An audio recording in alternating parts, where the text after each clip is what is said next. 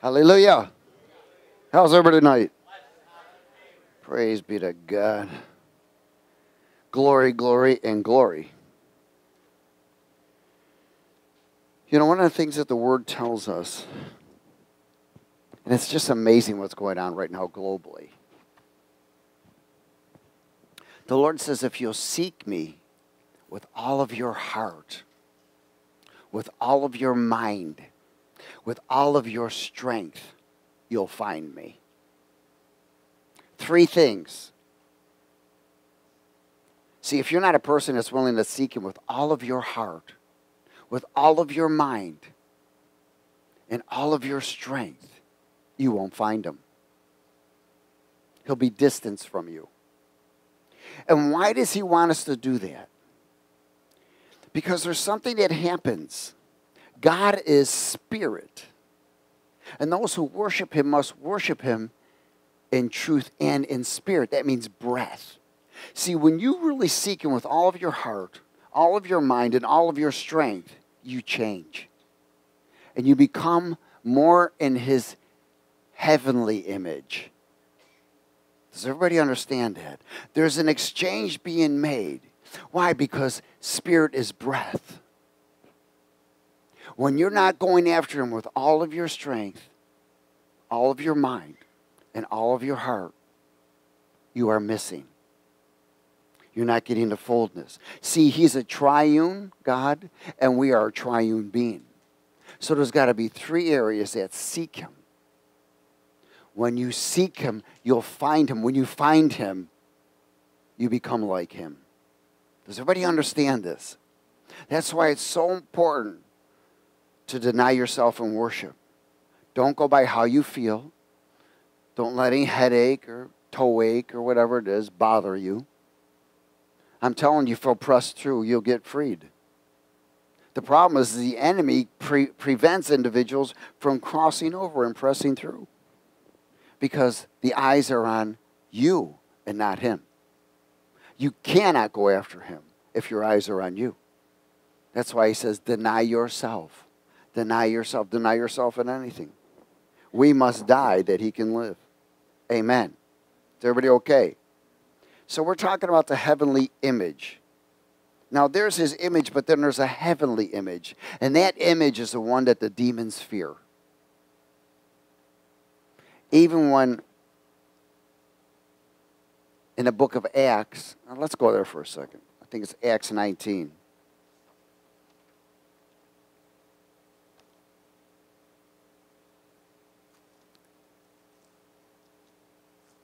Acts 19.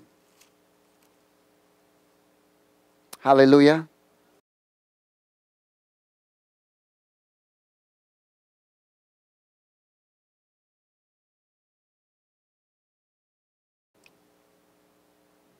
In verse 13. Acts 19, verse 13. Is everybody there? What does it say?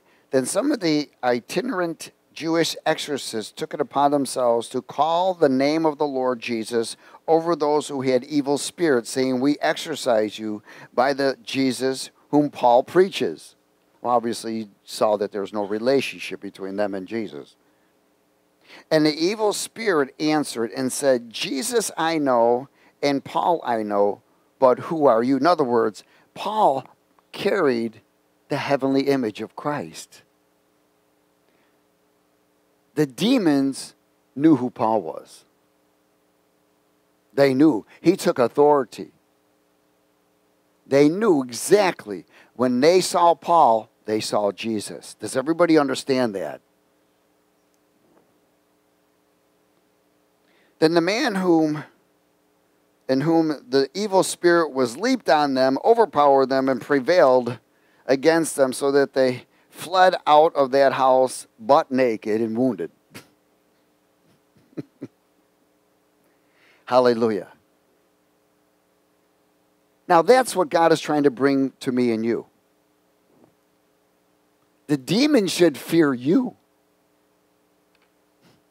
It doesn't mean they're not going to attack you. But they should fear you. And when you're attacked, you should not fear them. Does everybody get that? You should take authority. Don't run.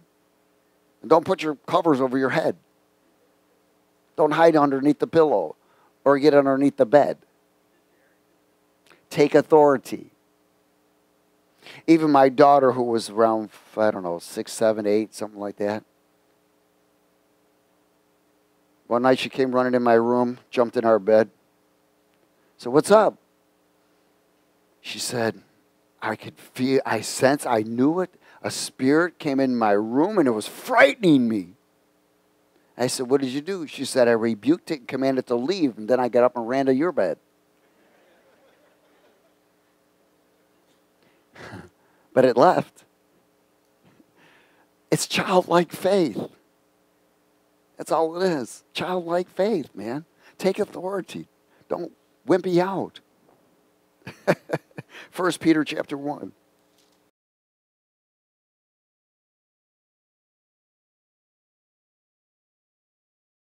Hallelujah. Heavenly image. So does sin prevent the individual from carrying the heavenly image? Yes. How about disobedience? How about rebellion? How about touching unclean things? You got to understand that the enemy is doing everything he can to prevent the heavenly image from being manifested through you and in you.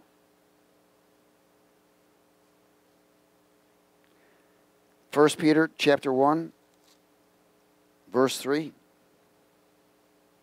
Let's speak it together. Blessed be the God and the Father of our Lord Jesus Christ, who according to his abundant mercy has begotten us again to a living hope through the resurrection of Jesus Christ from the dead, to an inheritance incorruptible and undefiled, that does not fade away, reserved in heaven for us, who are kept by the power of God through faith for salvation, ready to be revealed in the last day. In this you greatly rejoice, though now for a little while, if it need be, you have been grieved by various trials, that the what? Genuineness of your faith, being much more precious than gold that perishes, though it is tested by fire, may be found to praise, honor, and glory at the revelation of Jesus Christ, whom having not seen you love, though now you do not see him, yet believing you rejoice with joy inexpressibly and full of glory, receiving the end of your faith, the salvation of your souls. See, the enemy wants to sift us. He wants to try us like gold. You and I are right now, and especially in a time globally, everybody's going through a trial. Everybody's going through the test. Amen? There is a time when God places you, well, you got no other choice but stand on his word. No matter what's going on around you, no matter how you feel, no matter what sickness you have, no matter what's happening, you have no choice but to stand on his word. He's checking out whether you're willing to accept the heavenly image or not. He wants to know that genuine faith of yours, that connection with him. He wants to know whether you're going to wait to be led by the Spirit of God or you're going to move on yourself. Remember, Jesus came in the heavenly image of God. It says that the glory of God was on the face of Jesus. He was led by the Spirit. He waited. He didn't do anything according to his own will. In fact, he kept saying it all the time. I'm not doing my will. I've come to do the will of my Father. See, when you are born again and truly in the Spirit, you are here to do the will of the Father, not yours anymore. You maintain the heavenly image in that degree to where you don't want to do anything else but do his will. It doesn't mean you can't have fun. It doesn't mean that you can't become prosperous. It has nothing to do with that. Everything must be according to divine order in his will, so that nothing contaminates that heavenly image. Nothing. Amen? Luke 22.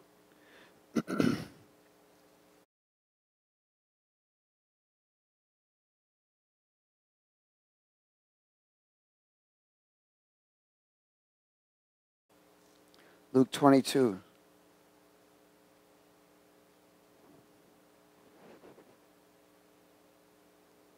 Hallelujah.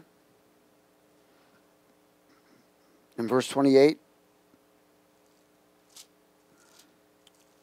Luke 22:28.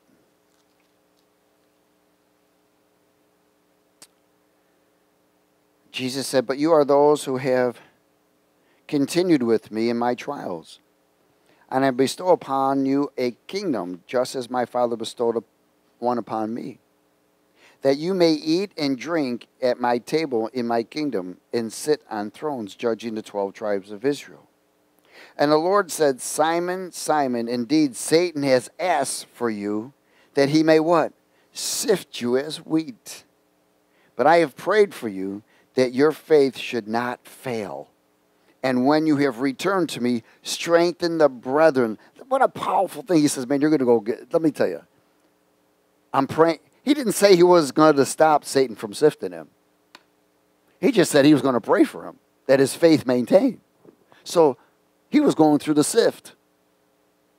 He was getting sifted. He was getting tried. But there was something powerful, because he says, listen, I'm going to pray that your faith is maintained. And when you get done, go strengthen others by what you went through. Why? Because he is able to now give more to others, because that sifting brought him more into the image of the heavenly Christ. Does everybody get that?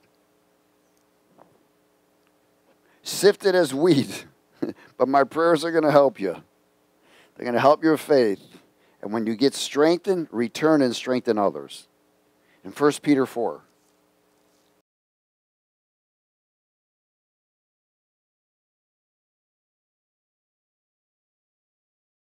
Let's speak it. "Beloved, do not think it strange concerning the fiery trial, which is to" what?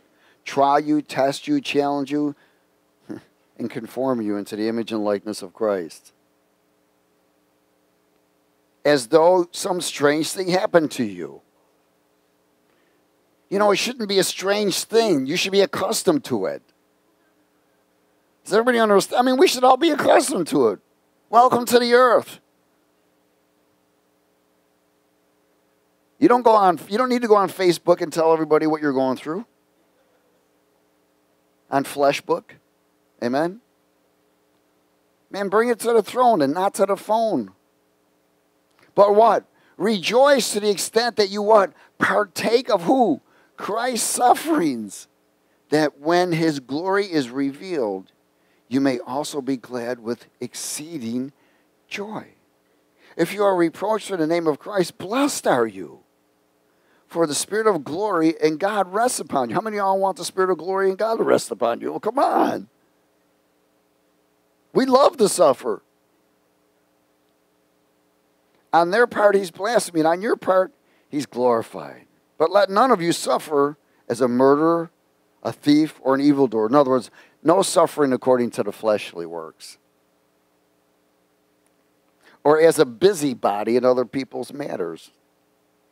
Yet if anyone suffers as a Christian, let him not be ashamed, but let him glorify God in this matter.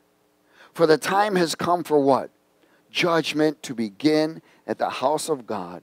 And if it begins with us first, what will be the end of those who do not obey the gospel of God? Now, if the righteous one is scarcely saved, where will the ungodly and the sinner appear? Therefore, let those who suffer according to the will of God commit their souls to him in doing good as a what? Faithful creator. That's the fiery trial, to partake of Christ's sufferings, developing your integrity in his heavenly image. 2 Corinthians 4.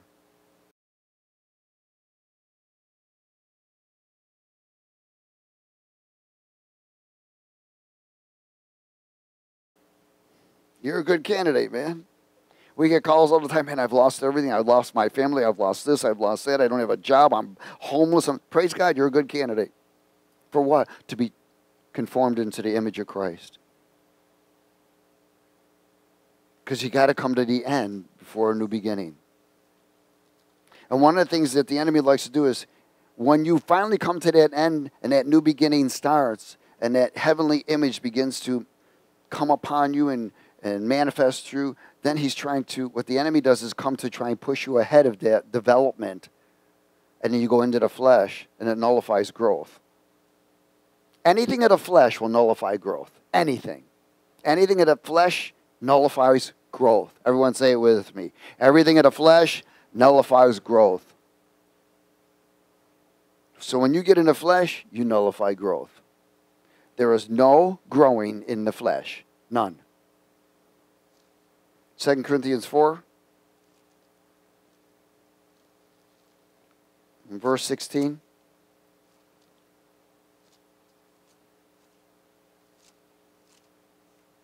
You know, there was that old saying that cigarettes used to stunt growth. Yeah. You remember that? They'll stunt your growth. They didn't tell you it'd kill you. It just stunt your growth. They didn't tell you it'd cause cancer. Must have been one of those experimental things, you know. Well, flesh is the same way. It's toxic. It stunts your growth. 2 Corinthians 4, verse 16, let's speak it. Therefore, we do not lose heart, even though our outward man is perishing, yet the inward man is being renewed day by day into his image. For our light affliction, yes, which is but a moment, is working for us a far more exceedingly eternal weight of glory. Well, we don't look at the things which are seen, but at the things which are not seen. For the things which are temporary, but are seen are temporary, but the things which are not seen are what? Eternal. So we're being renewed day by day, day after day after day into the heavenly image to discern and see heavenly things. To see your heavenly calling, purpose, and destiny. It's an inward image that's changing to express the outward. James chapter 1.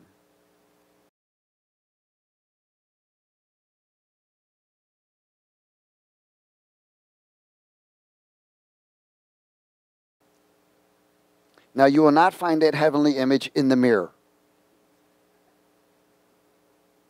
Hello.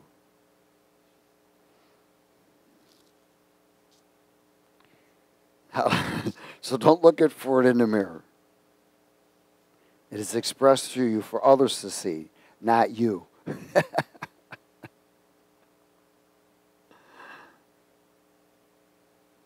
James 1. Is everybody there? Glory. James chapter 1, verse 2.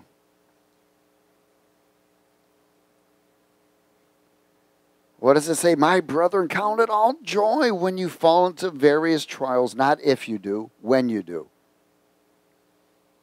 Knowing that the testing of your faith produces patience, which means endurance. But let patience have its perfect work, that you may be perfect, complete, and lacking nothing. Listen, lacking nothing. In the area of you are carrying the heavenly image, you lack nothing. It's when you don't, you lack many things. If any of you lacks wisdom, let him ask of God, and who gives it to all liberally and without reproach, and it will be given to him. But let him ask in faith with no doubting, no doubting, no doubting. For he who doubts is like a wave of the sea driven and tossed by the wind. For let not that man suppose that he will receive anything from the Lord. He is double-minded man, unstable in all of his ways. Here we are talking about something that's powerful. He says, look, you're going to go through these trials. You're going to go through these tribulations. I want you to count it as joy. Because there's going to be a completion and a perfection in you that is going to change things. You are not going to lack anything if you allow this to happen. The enemy will try you in every area. What God is doing here now is he's trying to establish a warrior mindset in a heavenly image. He's trying to establish what? A warrior mindset in a heavenly image. Tell me, what demon can come against that? 1 Corinthians 15. Everyone say it with me. A warrior mindset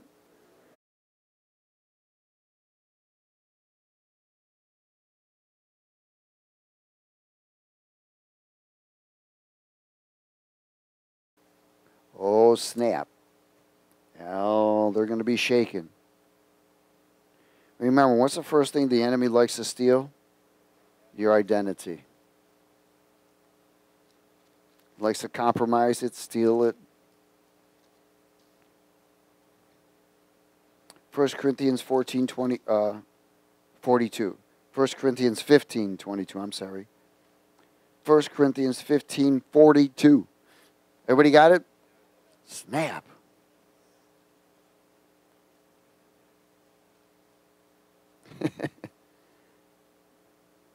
Verse 42, let's speak it. So also is the resurrection of the dead. The body is sown in corruption, it is raised in incorruption. It is sown in dishonor, it is raised in glory. It is sown in weakness, it is raised in power.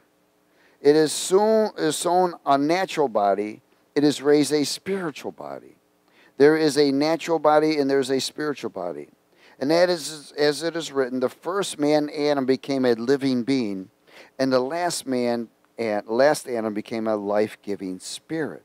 Now think about this. God gave his spirit to change me and you. His spirit is breath. God is spirit. He's breath. Jesus came to change our DNA, to change everything.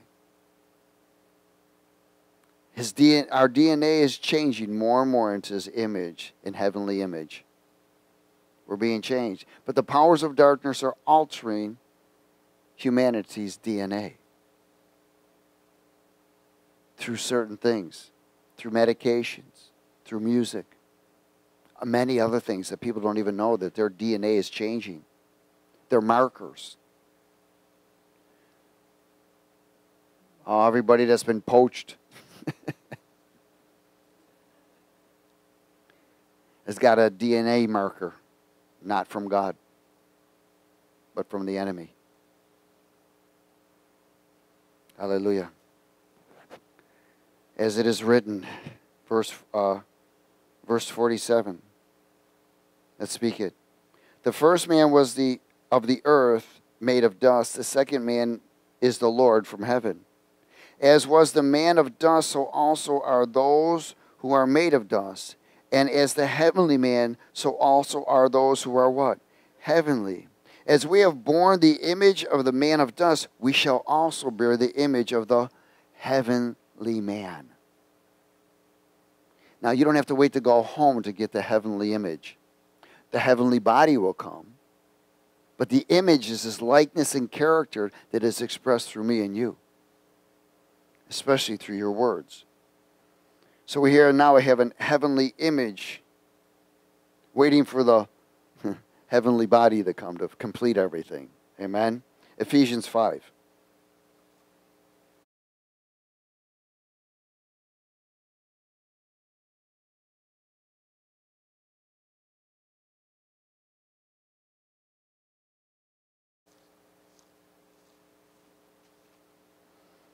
Ephesians chapter 5.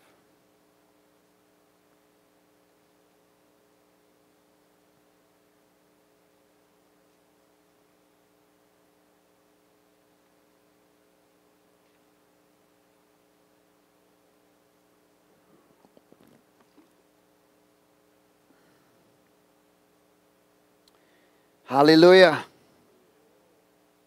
So the enemy is doing everything he can to get DNA markers of the beast in the people. It changes their DNA. Verse 1, therefore be imitators of what? God as dear children. Be imitators of God. Now that's a pretty powerful statement. Imitators. Be like him. Carry his heavenly image. And walk in love as Christ also has loved us and given himself for us, an offering and a sacrifice to God for a sweet-smelling aroma. But fornication and all uncleanness or covetousness, let it not even be named among you, as it is fitting for saints. Neither filthiness nor foolish talking nor coarse jesting, which are not fitting, but rather giving of thanks. For this you know that no fornicator, unclean person, nor covetous man, who is an idolater has any inheritance in the kingdom of Christ and God. Let no one deceive you with empty words, for because of these things the wrath of God comes upon the sons of disobedience. Therefore do not be partakers with them. For you were once darkness, but you are now light in the Lord. Walk as children of light. For the fruit of the Spirit is in all goodness, righteousness, and truth, finding out what is acceptable to the Lord. And have no fellowship with unfruitful works of darkness, but rather what? Expose them. For it is shameful even to speak of those things which are done by them in secret. But all things that are exposed are made manifest by the light, for whatever makes manifest is light. Therefore he says, awake you who sleep, and arise from the dead, and Christ will give you light. See then you walk circumspectly, not as fools, but as wise, redeeming the time, because the what? The days are evil. They are wicked. We are being bombarded in every area. Every area. We're to be imitators of God as dear children, and that means his likeness and his image. Jeremiah 18.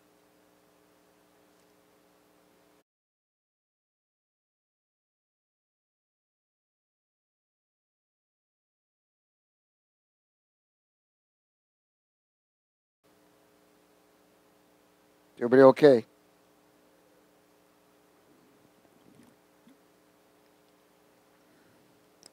Heavenly image. Jeremiah 18, verse 1.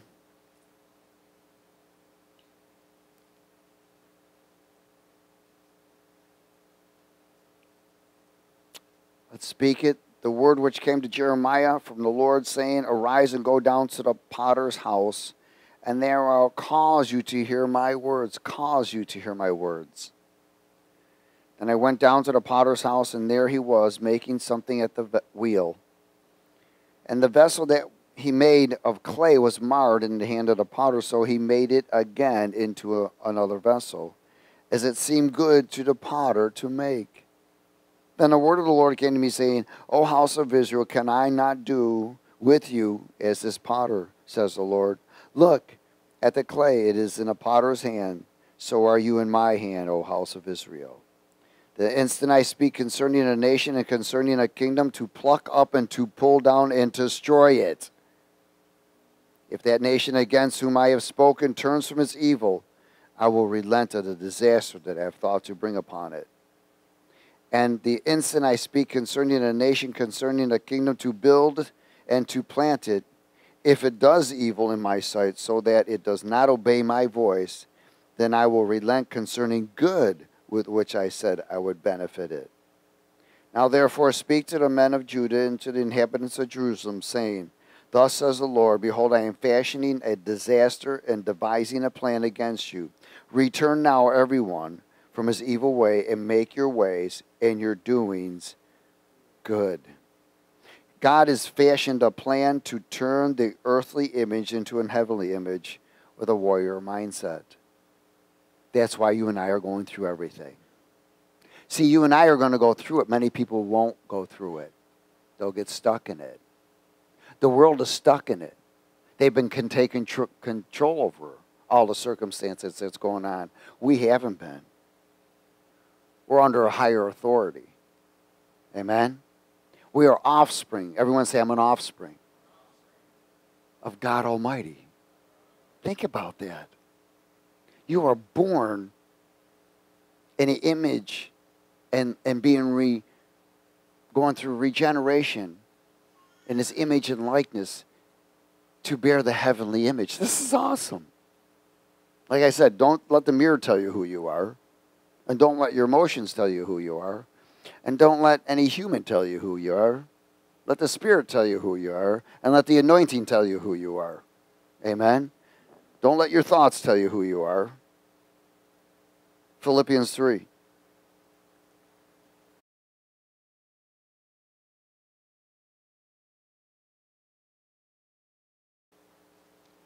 Philippians 3, verse 17. See, when the enemy attacks, he only can bring you to your past. He attacks you from your past because he has no future.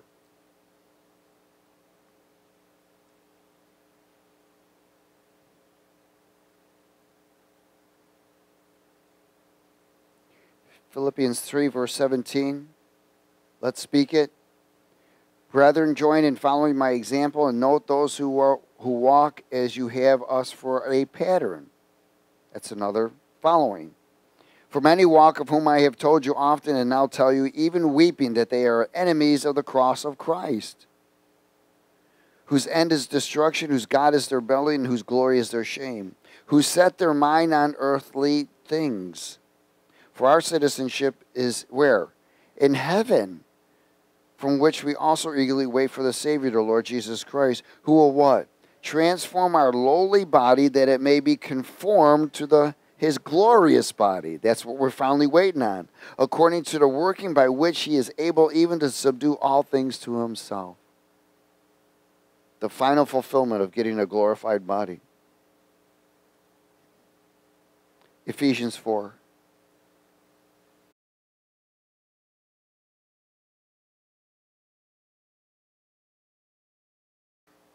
Ephesians 4:17.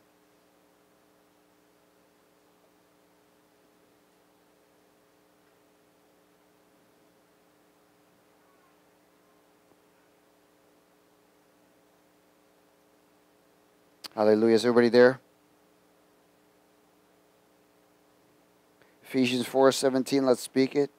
This I say, therefore, and testify in the Lord, that you should no longer walk as the rest of the Gentiles walk, in the futility of their mind and their thoughts, having their understanding darkened, being alienated from the life of God because of the ignorance that is in them, and because of the blindness of their heart, who being past feeling have given themselves over to lewdness, to work all uncleanness with greediness. But you have not learned Christ, if indeed you have heard him and have been taught by him, as the truth is in Jesus, that you do what? You put off concerning your former conduct the old man which grows corrupt according to the deceitful lust, and be renewed in the spirit of your mind. So, and put on the what? New man which was created according to God in true righteousness and holiness. Therefore, putting away lying, let each of you speak truth with his neighbor, for we are members of one another. Be angry, don't sin. Don't let the sun go down on your wrath. And don't, what? Give place to the devil. Why? Because he's going to stunt your transformation. You're conforming into the image and likeness of Christ.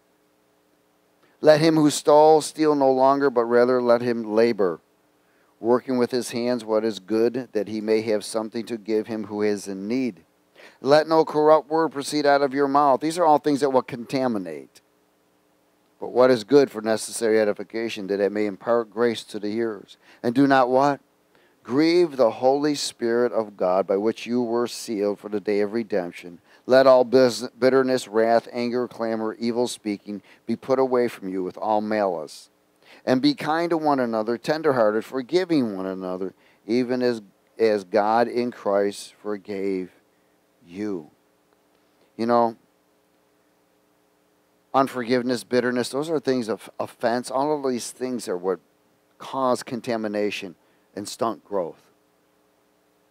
They actually begin to steal the heavenly image and promote the earthly image. Amen. And Luke 14.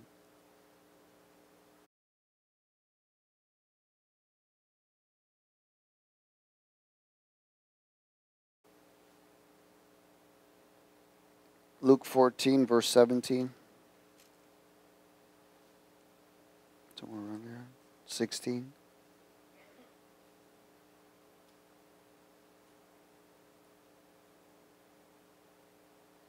Oh, I'm sorry. Luke 14, 25.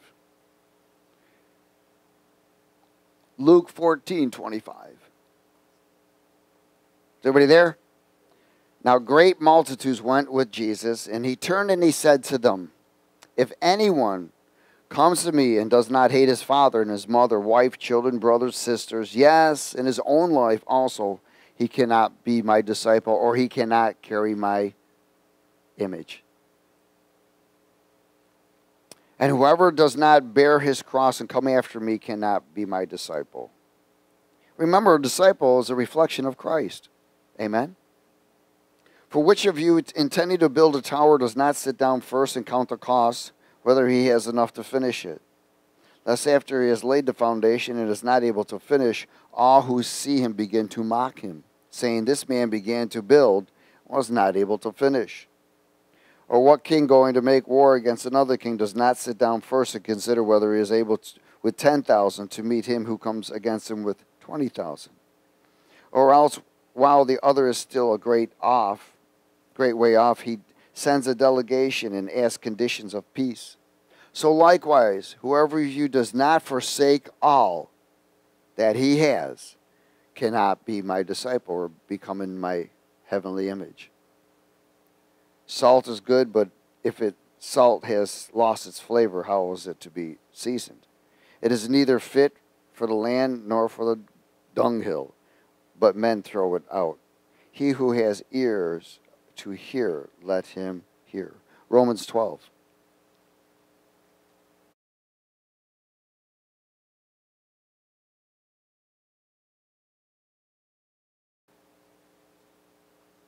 Verses 1 and 2. Romans 12, 1 and 2.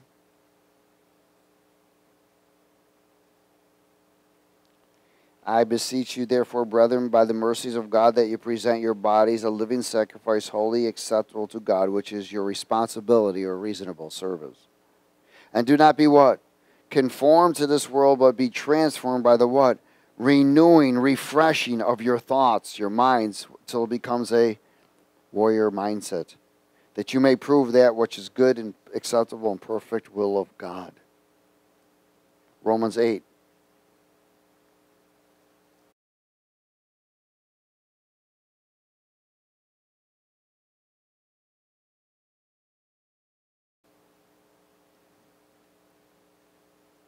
Romans 8:28.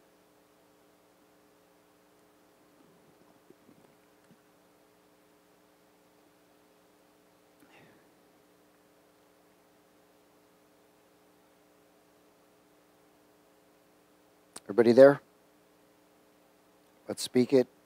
And we know that all things work together for good to those who love God, to those who are called according to his purpose.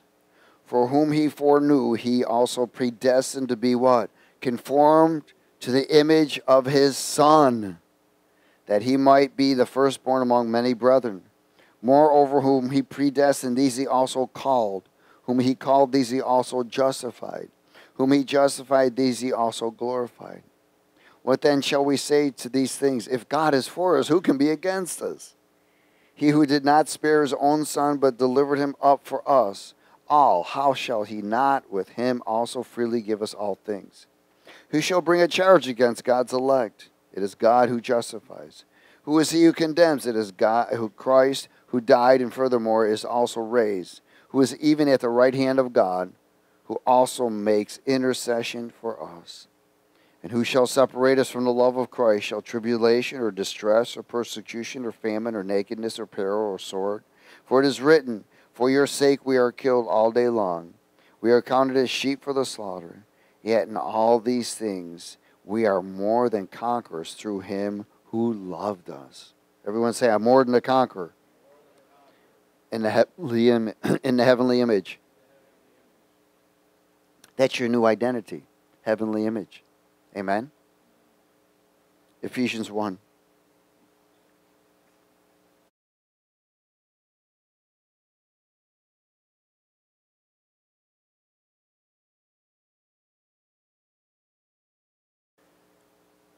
Ephesians 1, verse 3.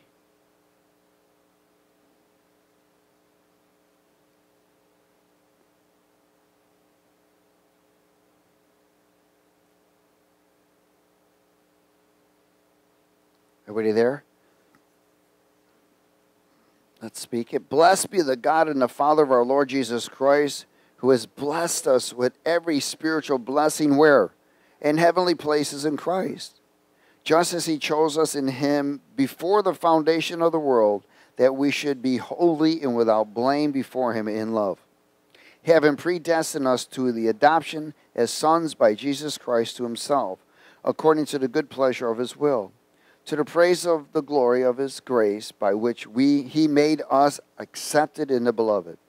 In him we have redemption through his blood, the forgiveness of sin according to the riches of his grace, which he made to abound toward us in all wisdom and prudence, having made known to us the mystery of his will, according to his good pleasure, which he purposed in himself, that in a dispensation of the fullness of times he might gather together in one all things in Christ, both which are in heaven and that which are on earth, in him.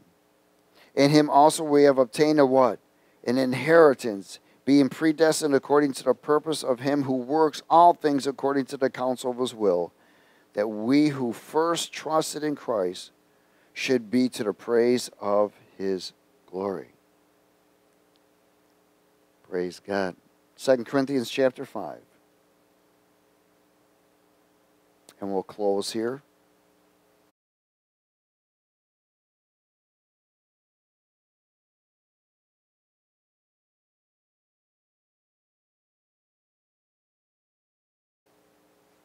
Verse 16.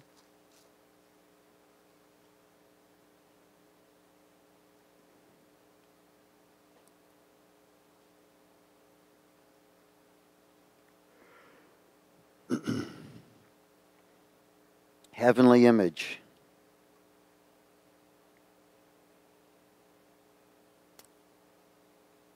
Let's speak it. Verse 16. Therefore, from now on, we regard no one according to the flesh, even though we have known Christ according to the flesh, yet now we know him thus no longer. Therefore, if anyone is in Christ, he is a new creation. Old things have passed away.